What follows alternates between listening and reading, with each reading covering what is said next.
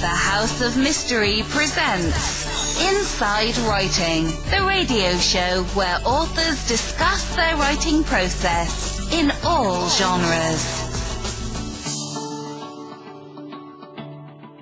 Back in the House of Mystery, and joining us for the interview, we have the author of the book Mothers and Murderers. Now, this is a true story of love, lies, obsession, and second chances. So with us is Katherine Ellison. Thank you for being here. Thank you. It's good to be here. So this is quite the story. This is a true story for you. This is something that you have been through yourself. So this is coming from your own memoir in a way. So tell us how this all started. Well, I was a cub reporter in 1981 when I got assigned to this trial. And the trial was a man who was a restaurant owner from Michigan. But the most charismatic person in the trial was his wife, who was not being charged. And I was just absolutely fascinated by her because she was a stay-at-home mother of three, casserole cooker, and yet there was something kind of sinister about her from the start. And I kind of got sucked into the story and then made a terrible mistake, and for which I got sued by her for $11 million. And after that, our lives were kind of connected for years to come. Wow. So now you were reporting on her husband then, is that right? I was. He was the one who was standing trial, along with, he had hired two men to travel from Michigan to California and shoot his wife's former husband at his townhouse door in Santa Clara. Wow. Now, why would he want to do that? Because it's the former husband. Exactly. That was the big question around the trial, and that's one of the things that it created an air of mystery around his wife, because where was she? Why didn't she have the motive? And the prosecutor just didn't have any evidence against her, but he did have evidence against the husband, so he tried as hard as he could to concoct a theory that the husband would gain financially from this murder. Wow. And so now, what happened in that trial? So did the husband get convicted then? Well, in the first trial, that argument about the motive just fell flat, and the jury hung on the businessman, but convicted the triggerman, because the triggerman actually confessed. But then there was a second trial, and he was sentenced to life without parole for the murder. But she was not charged. And my mistake was I wrote a story about the prosecutor's final argument, which had a lot of the wife in it. Her name was Judy Singer, and he just mentioned her name so many times that something didn't click. And I wrote that Judy and Bob Singer had conspired to kill the victim, which wasn't what, she had not been charged with that. Oh, dear. Yeah. Oh, dear is right. Well, yeah, I thought I fired, yeah. Well, and, I understand it. Both of us do. We both write and do radio and podcast and that. So it's very easy to kind of just say something and not, it's something that seems obvious, and... Yeah, but it was really like, thinking back on it, and I was in my 20s then and not very experienced, but it was really like a surgeon committing malpractice, leaving a scalpel inside a patient or operating on the wrong organ. I mean, you're not supposed to do it, or the copy editor should have caught it. It was a terrible thing at the time, but without giving away too much of the plot, because there's lots of crazy twists and turns. The wife was convicted of the murder 14 years later. Oh. Well, so okay. Right, but I was still wrong. Yeah. The prosecutor never argued. I said he argued. If you could have had a time machine, you might have been correct. Well, yeah. Well, yeah, or if you had, lots of money to draw it out. So when you reported that original story, she caught it and she got a lawyer and actually sued you then. Yes. 2 weeks, well, first she complained, and we ran a correction. And then 2 weeks later, I'm sitting in the press room, and the lawyer, who was her husband's lawyer in the trial, who, we'd been great friends, he'd given me all sorts of outrageous quotes, he comes in and he apologized, and he handed me the summons to the civil suit. Wow. And so what happened to you at that time? Like, did the paper you were working for fire you? Did they stand behind you? How did that go? Well, neither, actually. I had been making a lot of mistakes up until that time. I was very energetic and very dramatic writer, and they loved me for that, and I had a lot of front page stories. But I also just kept screwing up in mostly minor ways. It was almost like a self-sabotaging kind of a thing that's not uncommon, I guess, for some young women.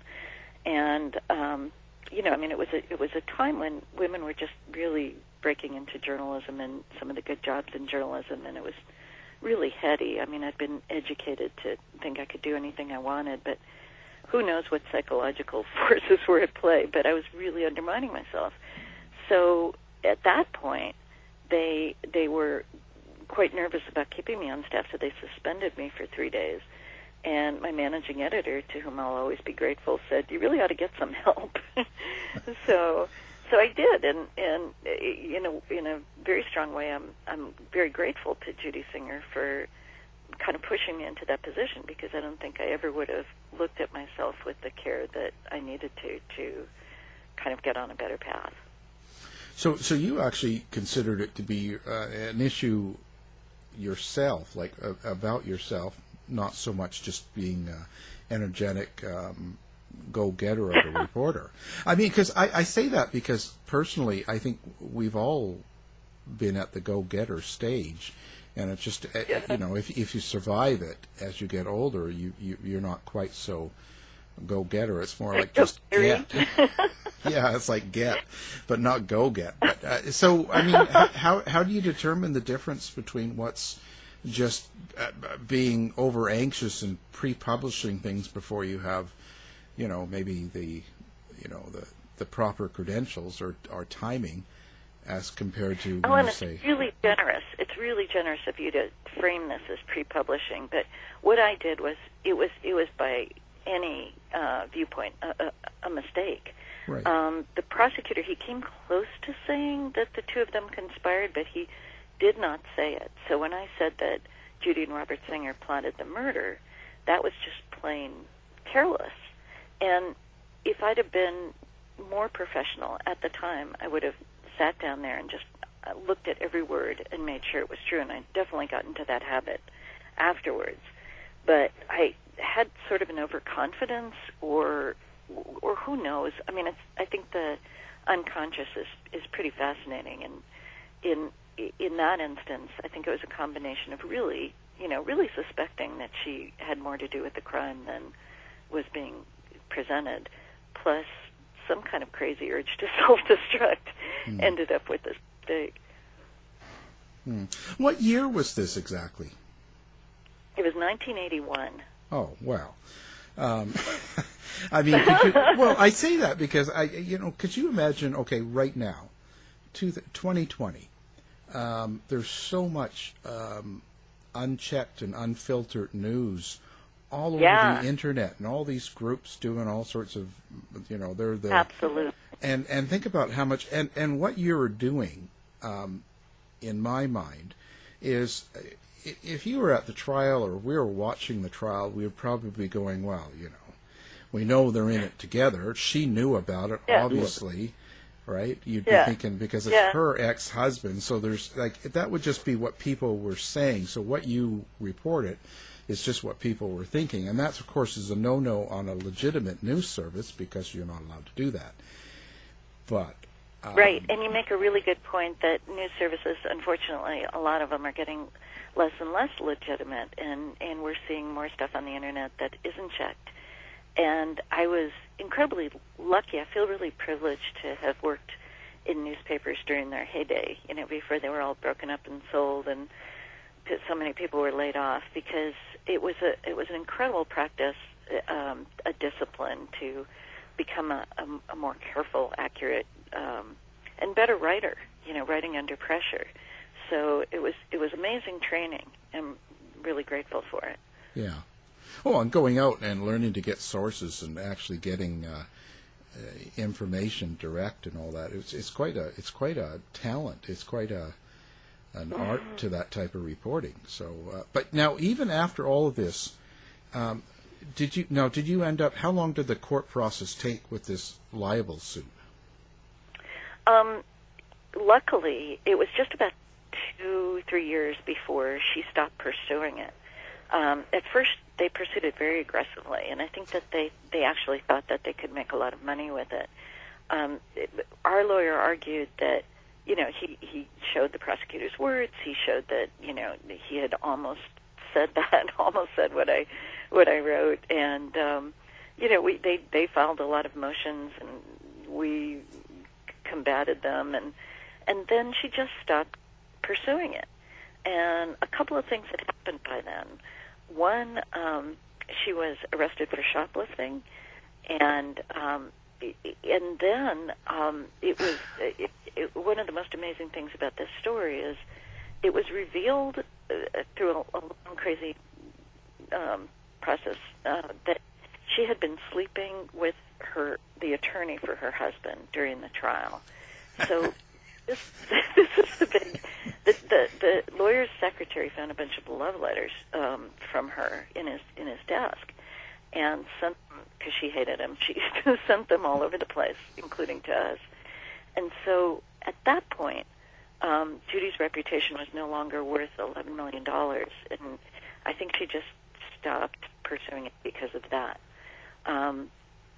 So the judge dismissed it, and it was no longer a problem. But during that time, this is another kind of interesting thing. Not only was I trying to figure out why I'd made those mistakes in psychotherapy, but I was also trying to regain my editor's trust.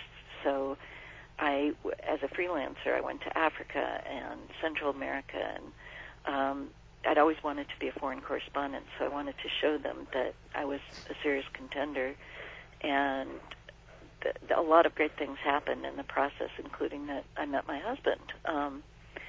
So again, it's just amazing how things that you think are the worst thing that could ever happen to you sometimes turn out to be the best. Yeah. Now, was that the same lawyer that actually served you? Yes. His name was Bill Melcher, and may he rest in peace, because he passed away from cancer a few years ago. But he was quite a character. There was a special hearing to determine, because once these letters came out, as you can imagine, Judy's husband was quite upset with her, and he volunteered to give evidence against her. But before that happened, they had to have a trial to see that, if she really had slept with his lawyer. They had to have a special hearing to determine that. And that went on for weeks and weeks. And they had all sorts of evidence, that this affair had happened.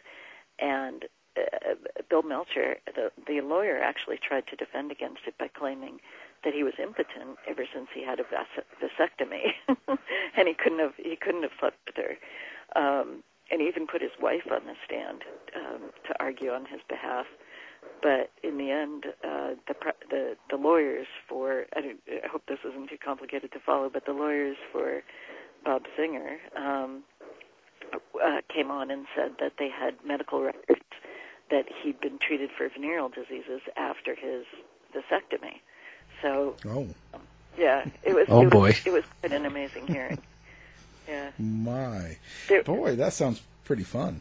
It was fun to read about, because at that point I was kind of unhappy with them that they had sought to make so much money. I mean, I recognized that I made a mistake, but I thought that they had been, kind of greedy to try to take advantage of it. Well, yeah, 11 million's crazy. And what paper was it for? Was it like, it's not like the New York Times, a national paper, right? So it was the San Jose Mercury, which was, it was a fairly large paper in California. So, yeah, and it had a wire service with Night Rider newspapers. So now, so you pulled yourself out of that kind of what do you call hole that you kind of got into there. How long did that take? How long does it take to get out of something like that, where your editor started trusting you again and people started taking your reports? Yeah, well, it was great because they did stand by me in the sense that they kept me on the trial, which was agony in a way because, all the other court reporters knew that I'd been sued and I felt so embarrassed about it. But I had to just keep showing up and just, trying to be more and more professional. And so that was kind of a trial by fire. And then I did this foreign reporting that they really appreciated. So the suit was in 1981, and by 1987 they hired me to be the Mexico City bureau for the paper, so the bureau chief. So I guess it took, actually in 1984 they assigned me to kind of high-level series of an investigation of corruption in the sport. So that was a great sign of trust. And that series actually we won a prize for that. Well, good. I mean, now, did you ever come to terms or figure out exactly why, or you might say understand why you think you made that mistake, as you call it? Well, I couldn't give you a clear answer, but I think that there was an element of, it was scary to be, I'd kind of risen really quickly as a journalist, and to the point where when I made that mistake, they were actually thinking of sending me to Mexico much sooner. And it was all really heady, and so there's something there, I think, and there's something there about just the atmosphere in the courtroom that Judy was getting away with it, that it was really her idea, that she was much smarter than her husband. So there was a little bit of that too. But one of the more interesting things was that Judy was a lot in some very exterior ways, like my mother, who was also a stay-at-home mom, kind of had a cult around her children, great casserole baker, fastidious dresser. I mean, they had all these things in common. And my mother I was very close to my mother, and my mother was in a situation where she was in a way a victim of my father. My father could be very cruel, and so we felt very guilty and very protective of her. So I could never show any anger towards my mother. So one theory I have is that I turned this anger that I couldn't turn on my mother towards this woman. But that's getting very psychological, and who knows if that was really the reason. But it felt right at the time. Yeah. Now, how did you feel, like in 1981, how was it being a woman also in that position? Was that something fairly new to the business? Yep, in that position as a court reporter, yeah, I mean, there weren't, most of our editors were men. Most of the reporters with really good jobs were men. And so here was this wave of women who'd come through school, been educated during the 70s when we had all this progress in, in women's education, and people were telling us we could do anything. And then we kind of hit up against the early 80s into the mid-80s was the beginning of this backlash against feminism. And there were, I don't know if you heard of Susan Faluti's great book, which is called Backlash, where she kind of traces what's happening in the culture. There was that famous article in Newsweek that said that, women who wait till their 40s to find a husband have the same chance of finding a husband as being killed by a terrorist. And there were all these stories about women who regretted having careers, and so all that was kind of coming into the culture. And it's quite possible that played a part in my being ambivalent about going for this big career. Like, would I also find a man who would marry me? If I was that into my career, because it was a generation in which so many women were leaving homes in which the mother was the homemaker, and you had these traditional marriages, and so we were, the boomer generation was kind of cutting that cord, or really distancing ourselves from our mothers at the time. And you know, first they were burning their bras, and then Madonna was out playing with herself on. I just heard the other day that the bra burning never happened, by the way. Oh, really? Yeah. Oh, wow. That was a kind of an urban myth, that there were no bras ever actually burned. But yeah, it was like when you look back at the 70s, it's amazing how many important things happened, how much progress there was for feminism then. And then there was this huge retreat after Reagan was elected, and we start talking about these quote-unquote family values again. Yeah, it's pretty amazing. You know, living through it long enough now to see the big advancements in women's rights or gay rights, all these things, and all of a sudden there's like a 10-year pullback, and then it goes forward again, and everybody's happy, and then it goes back again. It seems like we keep going through these cycles. Yeah, I mean, I think there's been net progress when you look at what happened with our Congress, for instance, how many women were elected. Right.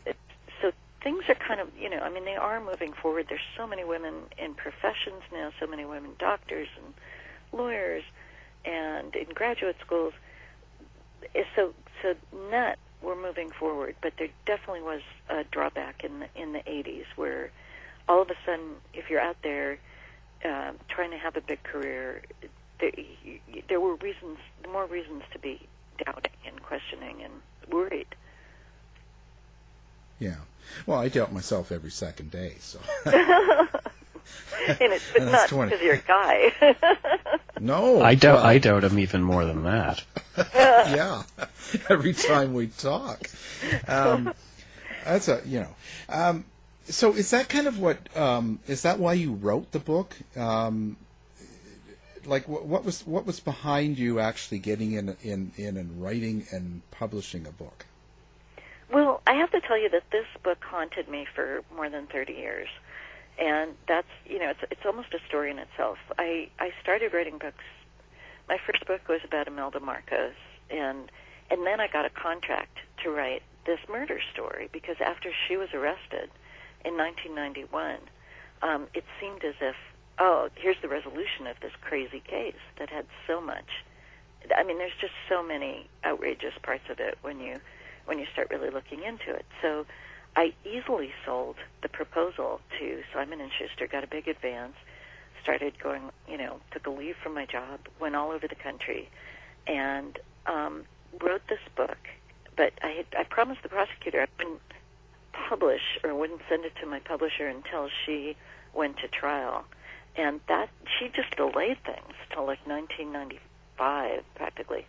And so by that time I had a new editor at Simon & Schuster, and I didn't write the book very well. I think because I had so many psychological issues with it that I hadn't really understood. And they canceled the contract, which is the only time that's ever happened to me. I mean, I went on to write 9 more books, and it never happened. But this one, it was like the one that got away. So things kind of slowed down last year, and I had time on my hands, and I went back to it, and I wrote it sort of with a fresh perspective, and finally got it sold. Yeah. Wow. Well, that's so. Your relationship with his Judy Singer kind of has gone on this whole time. Yeah. I mean, it's definitely stopped since her parole hearing. She was released in October, like just a couple weeks after the book came out. Her sentence had been commuted, so it was no longer life without parole. And then she went up, for parole hearing, and they voted to let her out. So after more than 25 years in prison, she walked out in October. But I was at the parole hearing, and she and I had corresponded. We talked on the phone. I'd interviewed her at length back in the early 1990s when I had the contract, and we were always pretty friendly, even after she'd sued me. We established kind of an interesting, friendly relationship. But by the time I showed up at the parole hearing, she'd decided that I was against her, and she tried to get me not to be able to attend. So she wasn't successful, and it was really interesting to see her at that hearing. So I'm glad I was able to go. But since then, I really haven't heard from her.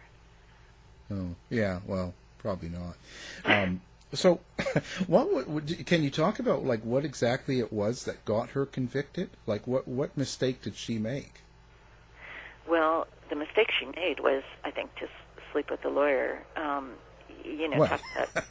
Talk about self-destructive. Her husband was going to go to prison and protect her forever. He was so in love with her and so devoted to the 3 children that she'd had from this former marriage that it was quite pathetic. And so he was going to keep their secret forever. But then he read these letters, and he was mocked at by the prison guards, and he just couldn't stand it anymore, and became a witness for the prosecution. And they, he wasn't a great witness, but he offered some evidence, and then his son had been visiting them at one point and overheard her yelling at him about it, and apparently it was all her idea, and she had goaded him into it. Wow. Just going back, you wrote the Marcos book. Did she really have hundreds of pairs of shoes? Oh yeah, definitely. Oh, okay. I just had to know. It's something I used They're to in a hear all the museum time. now. That's what I... Really? 500 black bras. Yeah, they're yeah. This is another interesting strong woman character. Wow. Another woman. Bet. I think there's kind of a theme there because this was somebody else who kind of styled herself like Judy as, this doting mother and a wonderful wife, whereas behind the scenes she was a kind of a schemer and a manipulator. Wow. It's just amazing. So at the end of the day, what do you want people to come away with when they read your book? That's a good question. I think most of all, I think this book, it's fun. I've heard that it's a really fun read, so I'd want people to enjoy it and spread it around. But as far as a message, I think that there's a very strong message about the power of self-awareness. I was so lucky that I was sort of forced to become more self-aware. And for all those years, I was watching Judy kind of suffer the consequences of not being self-aware. She was somebody who was incredibly obtuse about her own motives, and I think she actually believed some of the lies that she told herself about herself. So she and I had both suffered some child abuse, and I saw the effects of that with her and with me, and the advantages I had of really being able to process it and come out of it versus I think she was pretty much trapped in a cycle.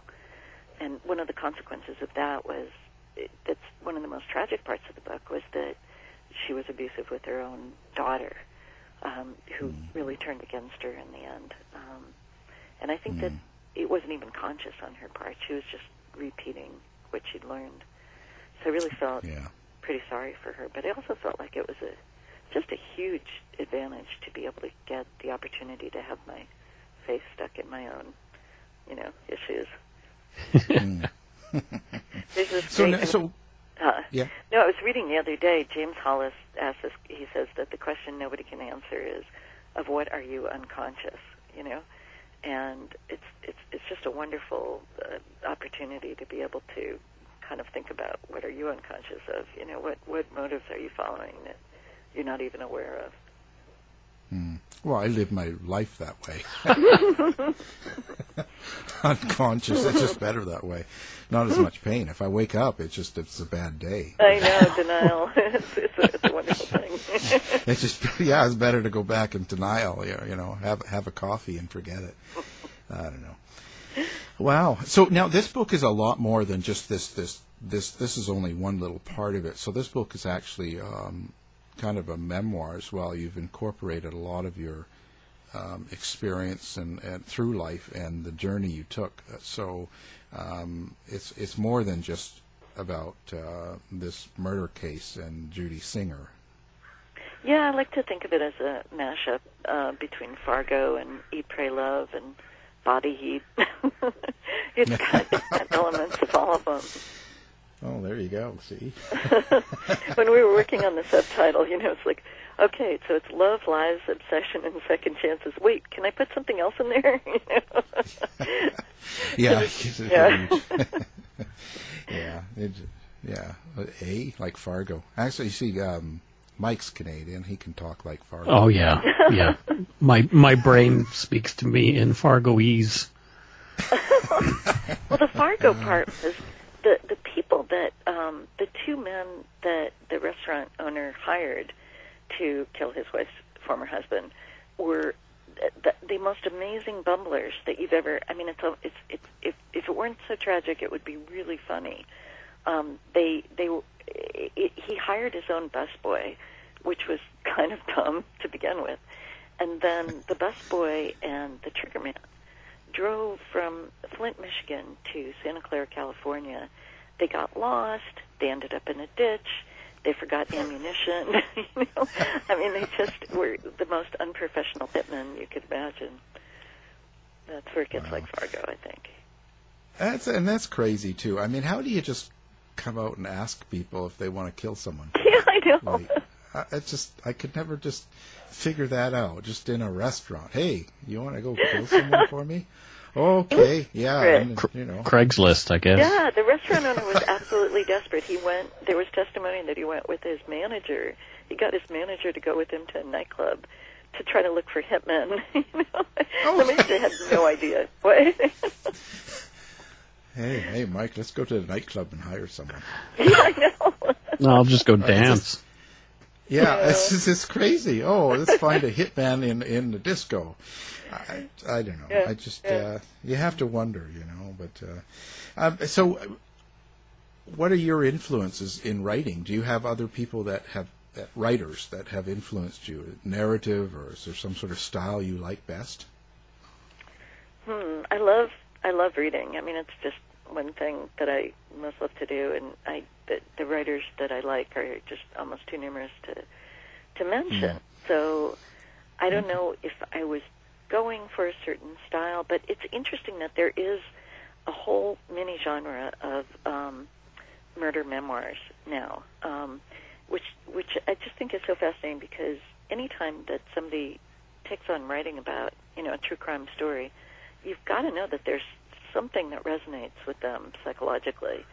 So to put that out there, I find it really interesting. So The Fact of a Body is a book like that, which is just great, about a woman who's a lawyer who investigates a case of where the suspect was, a child abuser, and she had suffered some child abuse, in her growing up, and so it's just an interesting thing. As a court reporter, I thought it was such a luxury to, if you're a voyeur at all, because when you read court transcripts, they're just the most personal look. It's like, you say most people are in some kind of denial, but when you read arrest records, it's like you're peeling away all these layers and just really looking at life as it is.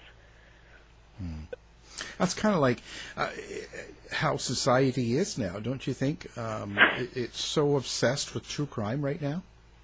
True crime is definitely, I can't believe how popular it is. It's really surprising, and it went down. It was having kind of a moment when I got my contract from Simon & Schuster back in 1991, and then it plunged, and now it's like, I can't believe how many venues there are, podcasts and radio shows and books.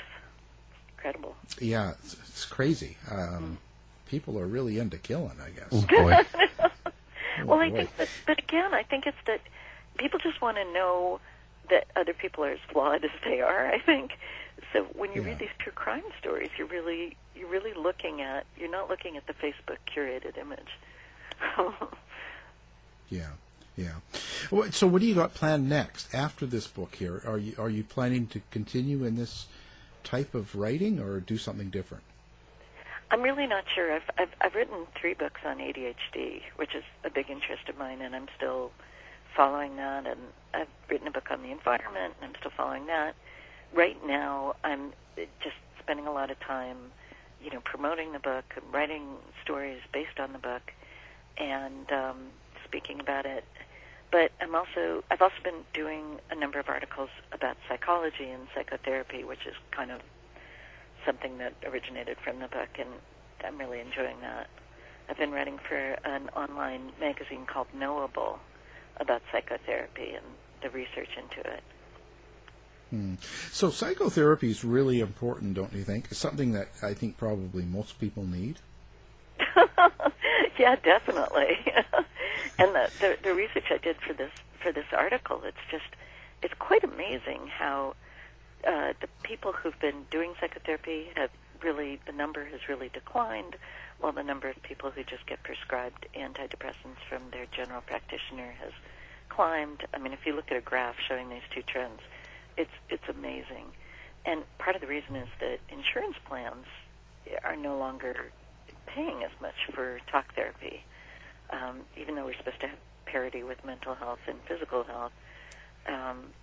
So it's just not easy to get talk therapy. I feel, again, like I was incredibly lucky to be needing it and getting it at the time that happened. It's much harder to find a really good person now. Yeah. Yeah, and it just seems like I think it just got easier to give pills out to people, and I don't know. It seemed to go that way for a while. The trend is still going on. I mean, it's still increasing, and it's quite sad because pills don't cure you. I mean, the pills work on symptoms, but I really think it's worthwhile for people to understand themselves better. I mean, we have a lot of people in the White House who could probably benefit from that. And the whole place. It's not happening. just all of them. Just do the whole thing. Group session. Yeah, Democrats too. Oh yeah, just group session for everyone. All hold hands and sing. I've given up. It's not going to happen. No. So now you have a website that people can go to if they want to find out about you, your books, and I do. Okay. www.KatherineEllison.com. I also have a Facebook page. If you're interested, especially in anything about ADHD, I keep current on that. I think that's kind of an important issue. Well, yeah, for sure. That's something we all need to be aware of, for sure. Yeah. Okay. Well, so now the book is out. And available through Wild Blue Press and Amazon and all good bookstores. Barnes and Noble online. Yeah. Yeah, we'll have it on our website as well. So people that listen to the interview can just do one click and pick up the book. Thank you so much. It's been great. It's been a real pleasure. Thank you. And the book we're talking about is Mothers and Murderers. And the guest has been the author and true crime journalist, we'll say, Katherine Ellison. Thank you for being here. Thank you, Ellen. It really was fun. Thank you. Thanks so much, Katherine. To find out more about our show, guests, or to listen to past shows from our archive, please go to www.houseofmysteryradio.com.